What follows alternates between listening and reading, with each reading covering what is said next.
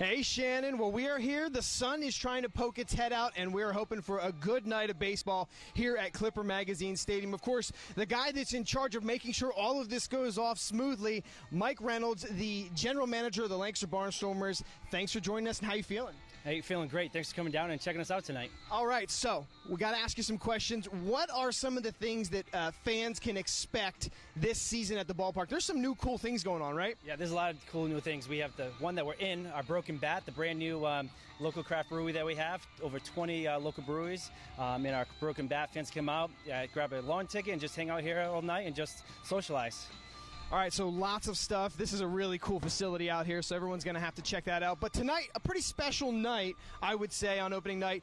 It's May 4th, Star Wars night. You guys have to be excited about the kind of the craziness that's going to go on with that. What can people expect when they come out here? You know, May the 4th be with you. The first 1,000 fans through the gates get a Star Wars t-shirt. We have a lot of the Star Wars characters coming out.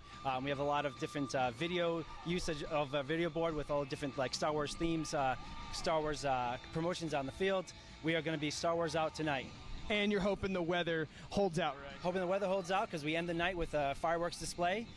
So we want the weather to hold off and just let us get our opening night game in. I think it'll be good. Sun's coming out, giving us a good sign.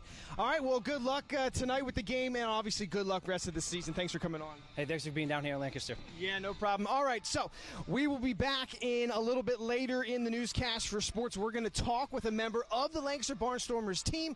But for now, Chad Landers reporting live in Lancaster. Shannon, back to you.